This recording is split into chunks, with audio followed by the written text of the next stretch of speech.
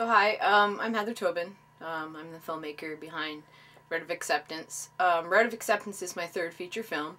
My first film I shot back in 2004, 2005. And I shot it as same-sex marriage was coming into legalization as a federal law in Canada. So it's a pretty cool documentary. It's actually my coming out story. Gosh, back then I was actually in the closet, or at least I identified as bisexual to some. I'm the gayest kid ever. But I think that's part of the process of coming out, and actually that's why I make the films that I make, because I think a coming out is a process. Especially for my generation, I'll be 32 in April, and you didn't see it. You didn't see it, so if you didn't see it, you didn't know it was a thought that you could have. I always knew I liked girls, but I think if you don't get exposed to it and you don't see it growing up. I went to high school, I didn't know one other gay person. I had a girlfriend in college, we didn't tell anybody. And then from there I came back to my hometown of Barrie, and all my friends are straight, and I was like, where do I go? So I graduated film school, and I made my documentary, my first doc. Well, my only doc. I make lesbian dramas now. But anyways, it's a feature film about same-sex marriage. And it's really cool. I interviewed the very first couple ever to be married in the whole world. And the minister who made it all happen, and the lawyer who made it all happen. And now Canada is a benchmark for the world. People follow our example, and the rest of the world is trying to legalize same-sex marriage. So I'm really proud to have been a part of a documentary that explored that way back in 2004, 2005, when it was just becoming a law in Canada. So then my next film, I started filming it in 2006, and it's To Each Your Own, and it's on sale now. It's on sale now, woohoo! Anyways, To Each Your Own's a little lesbian love story. It's a love triangle, but Married to Young Jess, starring Hannah Hogan. Hannah's a wonderful actor. She's based out of Toronto. She's actually a comedian as well, and she does a lot of work, so you should check out Hannah Hogan. I think her website's hannahhogan.com, possibly. Anyways, and that's To Each Your Own, and now we're on to Road of Acceptance. So this is my newest, most recent film, shot in 2010. Takes about 2 years to edit a movie. I'm one person, so it takes me a while. And now now Road of Acceptance is traveling the gay and lesbian festival circuit, and it's a huge deal. It's awesome. I get to travel around the world and promote my movie, and it feels great. To Each Your Own actually played at about 60 film festivals around the world, and it won a few awards for Best Feature. And I hope that Road of Acceptance wins some awards too. Yeah, cool. Pack it up before the arrow hits your heart. Wow, Ryan? Those are so predictable. I knew you'd be here. What is your problem? My brother fucked with my head, and now I don't know what school I'm going to. Just come to Robinson with us. We're gonna miss you if you go anywhere else. Shay, I'm not gonna pick what university I go to based on my social life. Well, you should. At least in Toronto, there's a gay scene. Yeah, I can't wait to get out of this town. It's the first script that I've read that was written by a woman, which is cool. And I think I don't know if this is just my experience so far, but I feel like the dialogue is really natural when it comes out of my mouth. And I just love the idea of the whole, it's like that sliding doors kind of thing, like what would happen if you had made this decision over this decision over this decision, right? That's the premise. What if? What if she chose, there's 3 paths, right? Everyone's got those. What if? You got a moment in time and you could go 3 different ways. What if I go this way, this way, or this way? How's my life going to turn out? In my opinion, is all about choice, that nothing is written. You can try as hard as you like to have everything go as you hope, but we all have these sort of fork-in-the-road decisions to make in our lives. And in Ryan's case, she's got these 3 major choices, and she wants to make the best one for her. But at the end of the day, good things happen and bad things happen no matter which road you take.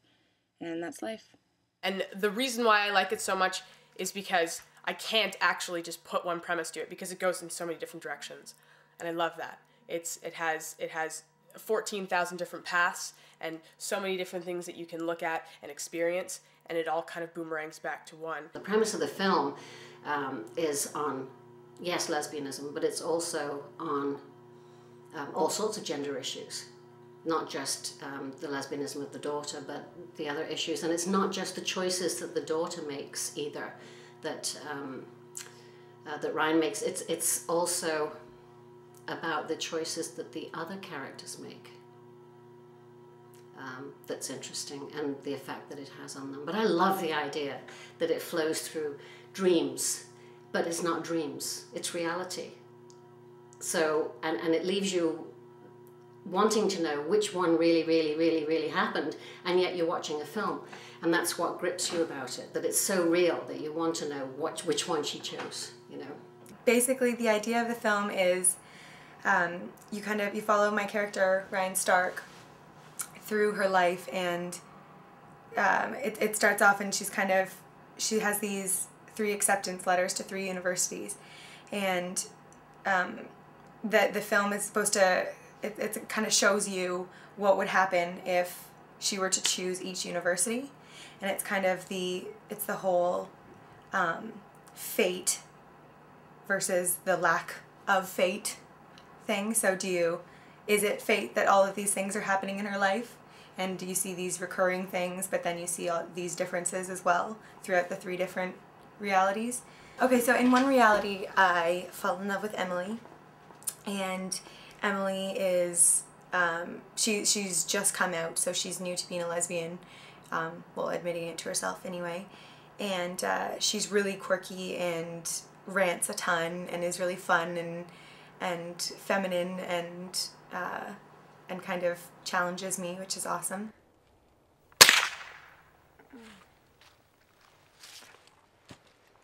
Hunting's just what people do around here. I was 13, I didn't know any better. Well, you don't anymore, do you?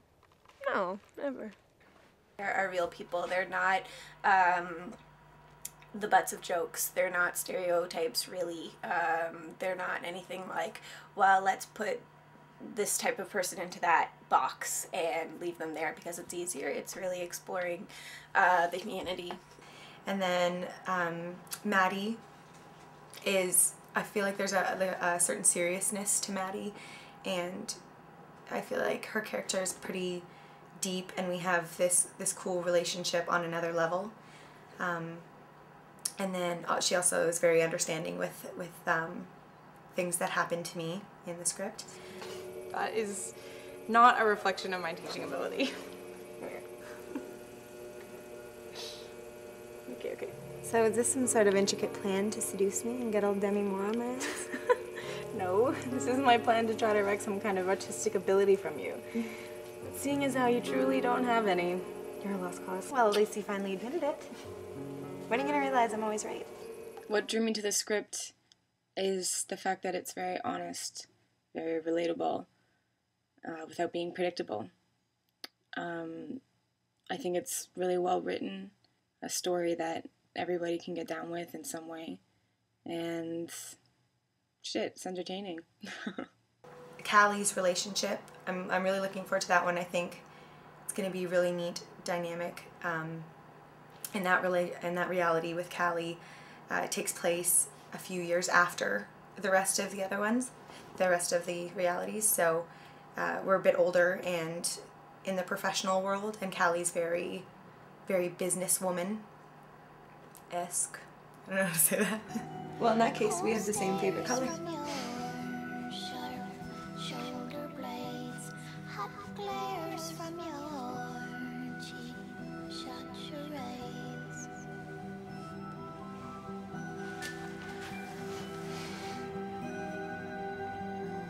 I'm sorry. It's just a life story. Gay, straight, whatever. It's someone's life story. I think that we do definitely need more lesbian films in general, because I don't know of, maybe 5 that I know of, and that's ridiculous because there's like a bajillion trillion movies out there, and that deal with just about everything under the sun. But for some reason there are like 5 or 6 good lesbian films. She looks straight. She's not straight. This is a gay party. We do allow straight people at our parties. We shouldn't. You want to go find out? I need another drink. Another juice, Ryan? I'm saving you cab money. Don't bitch.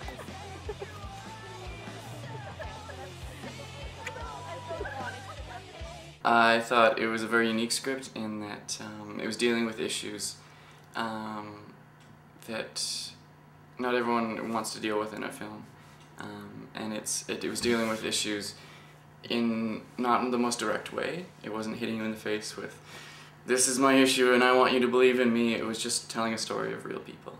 It must have been a man who made up title prefixes. I mean, you can't tell if a man's married by his prefix, but you can tell if a woman is. What's up with that? You coming? What is unique about it is the way it's written. That the script is so sensitive and real, and yet it's dealing with things that are supposedly not real. And I think that's what is fascinating about it. That's what's unique about it. It's bringing something that might be, may not be, could be, and making it real for the audience. And also it's unique because I don't think there's a person in this society that won't find themselves in that movie. And if your family isn't as understanding, this is definitely something that you'd want to show them. Because there's a lot of great scenes in the film that just show that your kid is your kid, no matter what they are or who they are. When did you propose? Valentine's Day. Yeah, I wanted to tell you guys in person though, so. Valentine's Day. Are you fucking for real? That's so gay.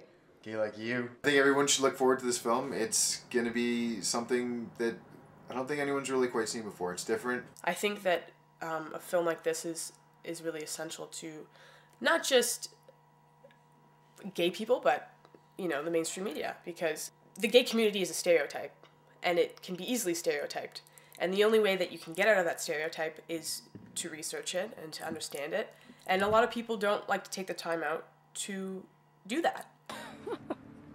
Dirty, someone's gonna marry your brother? Oh my god, Shay, she's so beautiful. I'm kind of jealous. Look. That I think we need more films like this is that so if we get more and more of them shown to the general population, because a lot of these films are seen by mainly an LGBT, a lesbian, gay, queer society who go and see these films because they can relate to them. If the general population goes to see them and are exposed to them, then it will normalize what is already normal, that people don't know is normal because they don't know much about gender issues. And so they fear it, and anything you fear, you back away from. It's educational for those who kind of, they're not exactly sure of what gay is or the whole community is, you know. So I think that this kind of shows that we're not different, you know. We want what straight people want. We want love, we want a family, you know, like we want companionship, you know. It's the same as any other GLBT film that's been made and played in festivals for people to see and laugh with, cry with, to feel, to understand it. Because in this incredibly imperfect world, it's a pretty beautiful thing that people can get together in a group like this, in a festival that's dedicated to a lifestyle that is not fully accepted. And we still have a long way to go, but this is just another step in the right direction, so. You know, in general conversation, people are always saying, what are you doing? You know, what are you doing now? Anything exciting happening with you? What's going on? And it could be anybody, you know, that you meet. So I know I have this thing where I'll say to people, oh, actually, I'm in a film at the moment. And they say, oh, wow, a film. Then they'll say, well, what sort of film? What is the film? Tell me. And I'd say, actually, it's a lesbian film. And they look at me with this, oh, and they don't know what to say next. and their sort of eyes are starting to dart, and they look, you know, there's fear of you know, you're not going to tell me you're a lesbian, are you? I mean, it's this idea that if you're going to be in a lesbian film, you have to be a lesbian, you know, or if you have anything to do with it at all. And it's really quite funny because they just don't know what to say. Some people just guffaw, laugh out loud immediately because they think it's the funniest thing they've heard. And then other people look at me with this, is she joking or is she not joking? What shall I do now? For lesbian filmmaking, it's just, it says something important, I think. And I think it does it in a very entertaining way and a very personal way. And I think a lot of people can connect with that. And I don't think there's a lot of films out there that are like that. People need to understand that the gay community is not far from the hetero community, and that we can all, I'm not going to turn this into some unity bullshit, but that we're not any different than anybody else, and that this film, I think, is very relatable to anybody of any age or gender or, you know, sexuality, whatever. I love the character because she loves her kids, and she loves them unconditionally, and she doesn't see her daughter as anybody but her daughter. You know, she doesn't see her through the gendered eyes that other people will see her, because that's how I see my what do I call it, trans son, you know, who is used to be my daughter, but I don't see him as anything but who he is. Can you give us a sec?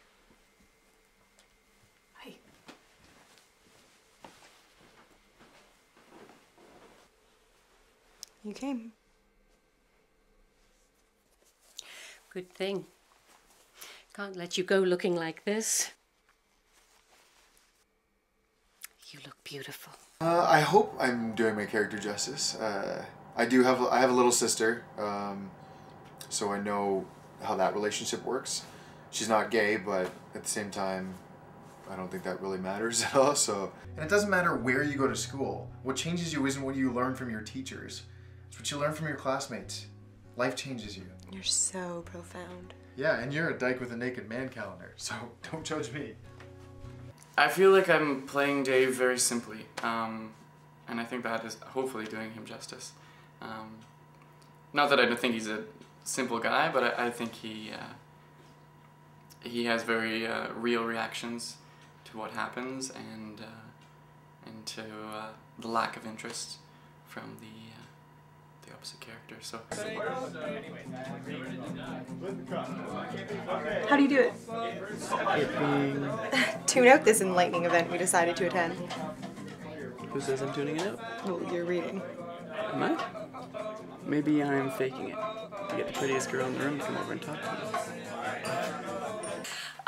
Well, just based on the storyline alone, it's not very predictable, I think. It's very easy to start watching a Hollywood film and be like, oh, obviously this guy's going to end up with this girl and this person's going to die and that guy did it and all that sort of stuff. This is more interesting. It doesn't follow a person meets person, like guy meets girl, girl loses girl, blah, blah, blah. Or even girl meets girl, girl loses girl, girl wins girl back. It's much more complicated than that, even in just my storyline, and that's like not even including, I think it's really ambitious not to just have like a lesbian film and like, well, it's about lesbians, they're gonna meet and fall in love, obviously. Babies are so squishy. I never know what to do with them. Oh, I thought you wanted 2 kids. I do, one day. Absolutely. I like them better when they're walking and talking. I like when you can do stuff with them. You know, babies just sit there and eat and shit and cry. More films like this in mainstream festivals and mainstream theaters, and without the stereotypical, like we were talking earlier, you know, the stereotypical gay person who's planted in the film just so that, you know, mainstream viewers can identify with it. Love you.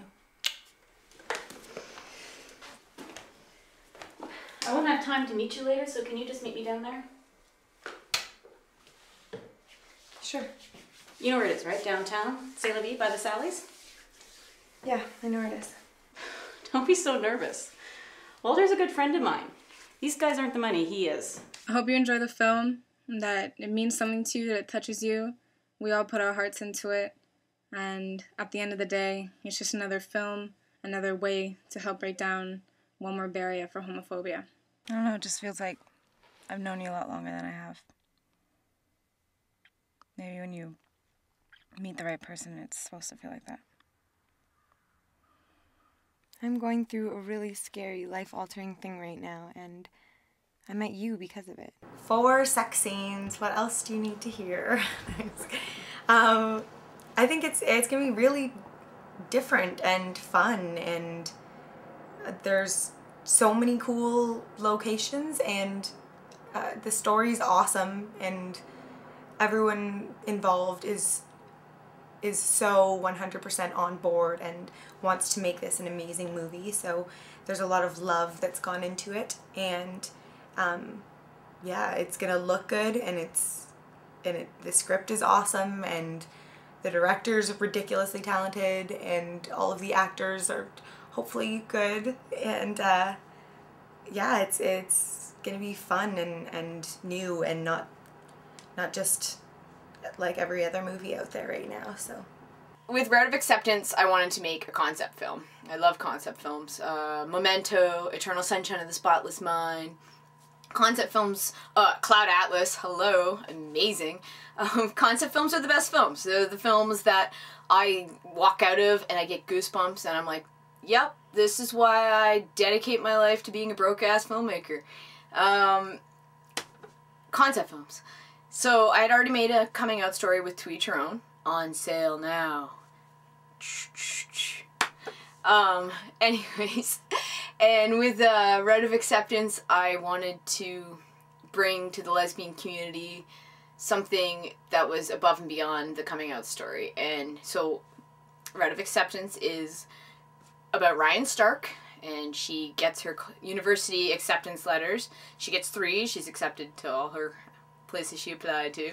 And the entire film is about what would happen in Ryan's life should she attend each of the schools. So many different dramatic events unfold in her life. I don't want to, you know, do any plot busters here, but 3 very different outcomes come in Ryan's life. But because of this, it's pretty cool, because Ryan then has 3 lesbian love interests. Actually, she's with a dude too, so there's 4 love interests in the movie. And you just get to see Emily Alatalo, the actress who plays Ryan Stark. Whew, she'll blow you away. She's so great in this film. And you get to see her in so many different ways, alongside so many talented actors who play the other characters.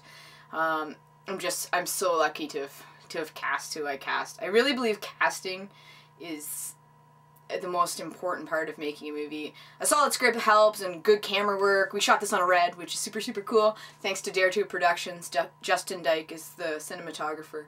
But a good sound is also sometimes overlooked, and excellent music. All these things matter, but I think if you don't cast, if you don't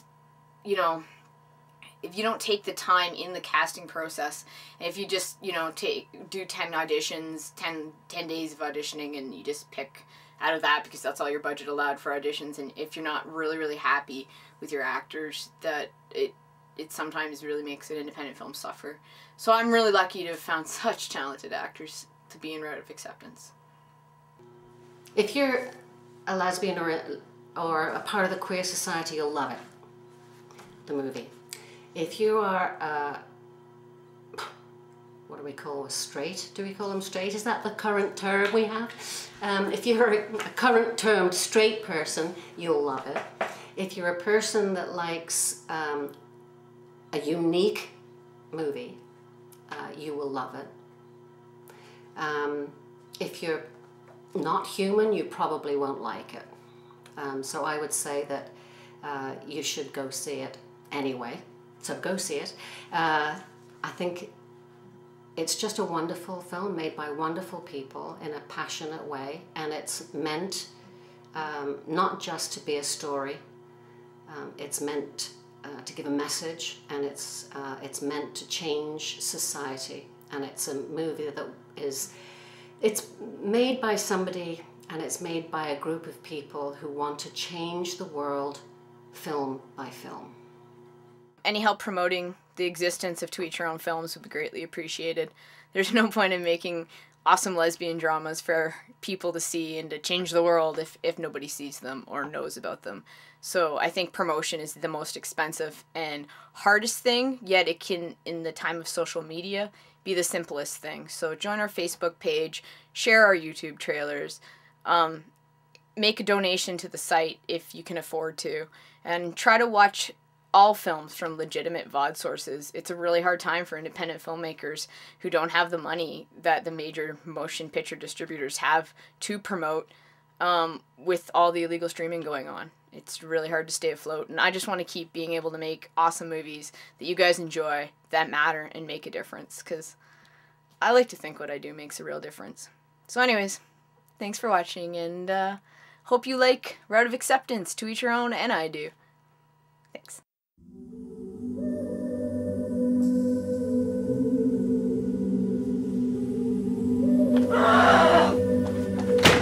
Wow. Ryan? What is your problem? My brother fucked with my head, and now I don't know what school I'm going to. Corey tells me you've been accepted into university.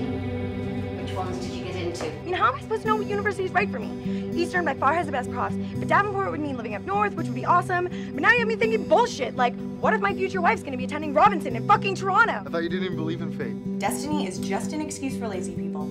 Hard work equals good life, the end. I have to go. This is what I've been working towards my entire existence.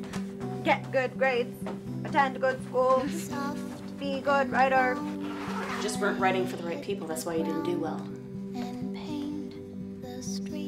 They contacted you. They like your script. They want you to intern. What's with the writing on your arms? It's so I don't forget about stuff that I want to write about later.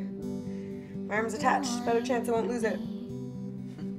They like it. I should be able to buy us a bigger house. Maybe build a basement apartment for your mom. Well, that wouldn't be much of an issue if you weren't so loud. As long as you're my subject. The alternate. You just think that because you love me. Well, you don't anymore, do you? No, never. I do believe Ms. Stark. Ryan Stark. I want to ask. Oh, look, I do see one. It's an ostrich giving birth to a hippopotamus. You're an idiot. I'm an idiot. Yeah, you are. Cold stares from your sharp shoulder blades, hot glares from your cheap shot charades. What the fuck, Maddie? This is none of your business. Butt out. You know what, Ryan? It's my business. I just want to say that... I don't care what you have to say. Just fucking leave now. Corey, can you please just forgive me? Nothing. I have an essay due tomorrow. Started yet. Do you think I'm an idiot? I can't do this anymore. Keep trying. Okay? Just keep trying. But you're happy? Completely. So you're happy? Yes. Ecstatic. Do I make you happy?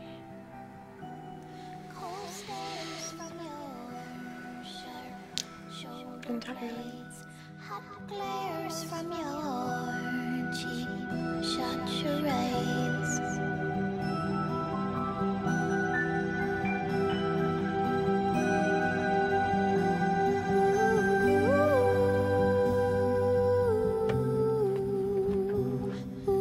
Coming?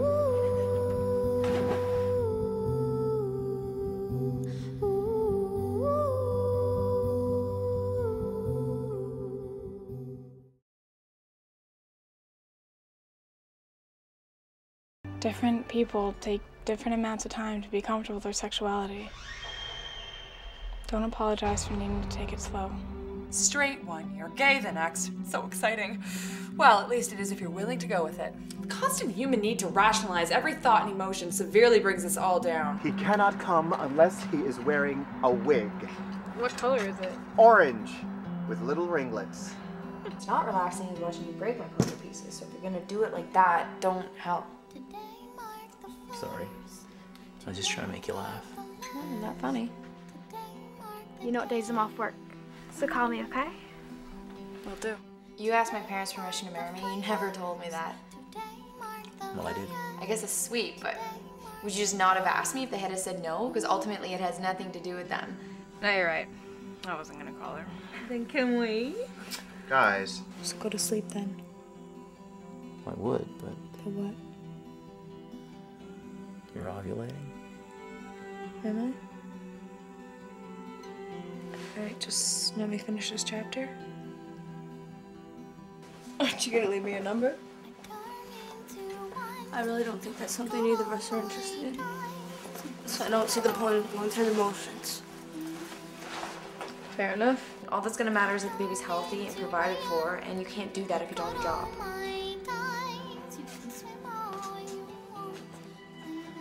Trevor's already painting the room and I'm not even pregnant yet. Oh, you should be happy to have a husband so excited about having kids. What color did you paint the room? Light green. And that way it'll be suitable for either a boy or a girl. I wanted to paint the room baby blue. I like blue and I doubt that the baby's gonna care. So she's looking at me. She's probably looking at you. Yeah, I'm sure. Well, why don't we just clear that up? Excuse me, sweetheart? Sweetheart? Are you checking out this fine young specimen of a woman right here? Or are you staring at a fat, middle-aged, and obviously gay man? Hey, I'm Casey. Do you have a minute? I was just about to go on my break. I'm not a big fan of authority, so if I could be my own boss, I would. Problem is, if you fail, you lose all your own money. True, but where's the fun if there's no risk? Anna's got herself one loyal friend. I swear, lately, she used to see you more than I do. Oh, Anne needs me right now. Breakups are hard. I'd ask you to come with us, but you know how it is, girl talk. You know I love you, right? So my sexual past is concerning you? Because you know I would never cheat on you.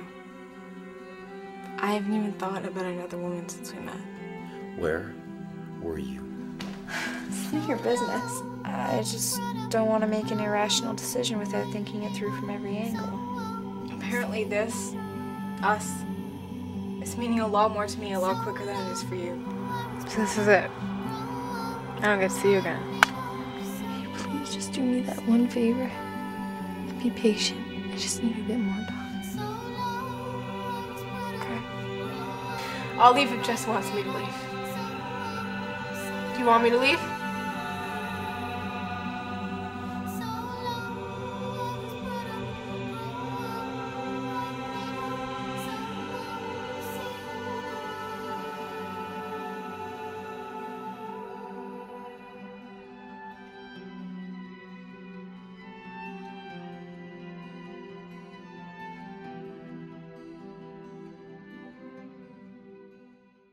And I think this is one of the things that particularly irritates the religious right, because they're seeing more and more people celebrating gay and lesbian couples, and that we're not the demons that they're trying to make us out to be. There's absolutely no reason not to marry them. That's why I marry same-sex couples. And they were all long-term relationships. And I'm getting married in September. Say to your spouse the night before you're going to be married, are you ready to die tomorrow?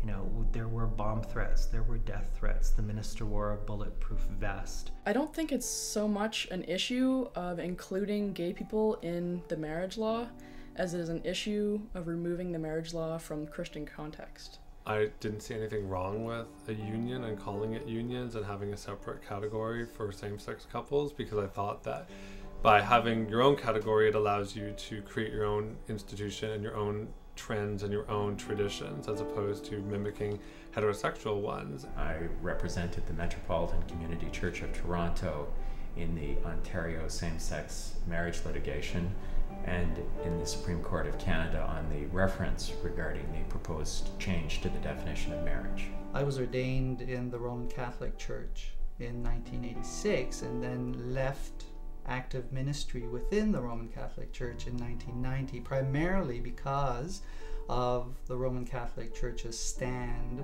on gay and lesbian issues and life experience. All your relatives don't want to come. They don't want to see two women kissing.